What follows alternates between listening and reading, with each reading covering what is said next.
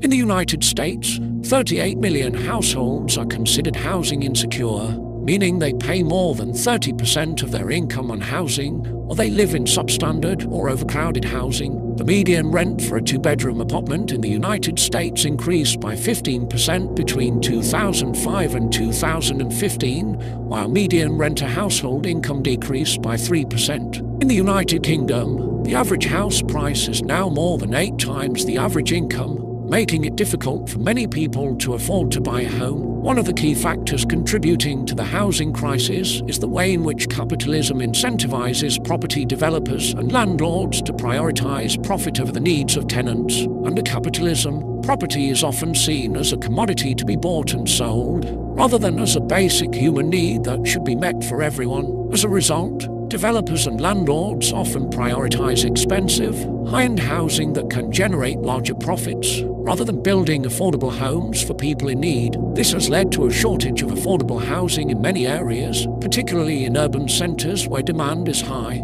Additionally, capitalism has led to the commodification of housing, turning it into a speculative investment rather than a place to live. This has resulted in a system where property values are constantly rising, making it difficult for many people to afford to buy a home or even to rent one in some cases. Overall, the housing crisis is just one example of how capitalism can lead to social and economic inequality, with those at the bottom of the economic ladder struggling to meet basic needs like housing, while those at the top reap the rewards of a system that prioritizes profit over people.